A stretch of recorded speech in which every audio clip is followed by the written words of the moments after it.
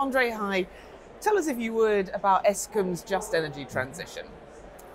So the Eskom just energy transition is an integral part of our corporate strategy. We need to build new generation capacity, we need to decarbonize, we need to solve South Africa's electricity crisis by adding as much capacity as we can, as quickly as we can, as affordably as we can, which leads us to the really large-scale rollout of new renewable energy generation capacity. But we have to bear in mind that currently about 91% of the electricity that we generate comes from coal-fired plants.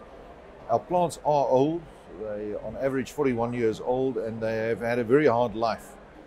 So we are going to accelerate the retirement of these plants.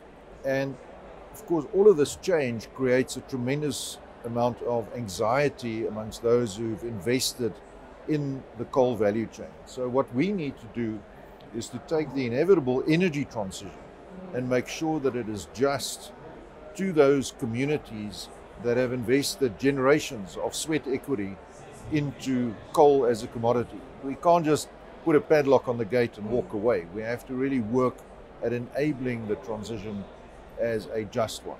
How are you calming that anxiety? What actions are you taking?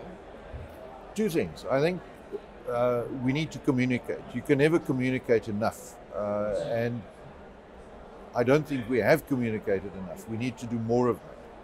But then you also need to deliver. You need to actually have proof points on the ground of people gainfully employed in new green technologies. If you don't do either of those, then you will inevitably give rise to a lot of suspicion, a lot of concerns that are legitimate, and you need to keep on plugging away at this. How should South Africa be collaborating with the global community for a just energy transition? What we are offering, I think, is an opportunity to act as the laboratory for some of these ideas. Our flagship Just Energy Transition project, our Komati power station, which was finally shut down on the 31st of October after having served South Africa for more than 60 years. It breathed its last breath. That is where we want to repurpose and repower and also retrain. And what we're finding is that the global community are coming to us wanting to learn about how to do this. Now, I won't proclaim to have any specific wisdom in this regard. We are learning by doing, but I think the fact that we are right at the cutting edge of implementing these changes also give us an advantage to attract a lot of concessional financing. Just for Komati, we have obtained from the World Bank and the Climate Investment Fund just under $1 billion in concessional financing. So that, I think, is an indication that people are very keen to support this type of initiative. What can the world learn from South Africa's experience, and how do you see South Africa collaborating with the global community to accelerate this change? Yeah. I think we are very keen to collaborate because we are not in competition with one another. Carbon is a global phenomenon, and the idea that we're putting forward is that the developing world offers the best opportunity for decarbonizing the global economy. To mitigate a ton of carbon in South Africa is a tenth of the cost of emitting an equivalent ton of carbon in Germany, for example. So our calling card to the global community is to say, come to South Africa, where your tax euros will get bigger bang for buck than by decarbonizing the last ton in Germany.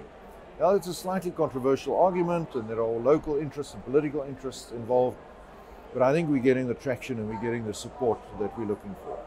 And finally, how do you see the power sector evolving in South Africa? I see, as the chief executive of the incumbent monolithic monopolist, we are going to unbundle, specifically in order to attract more private sector generation capacity. We are going to see a significant decarbonization. We plan to retire 22 gigawatts of coal-fired capacity by 2035, which is just under half of our coal fleet. That'll remove about 100 million tons of carbon from the atmosphere every year. And we are going to see the trends of decarbonization, democratization, digitalization become very important in enabling this transition to take place. So it's very exciting to see a new industry being born, as it were. André, thank you so much. Thank you.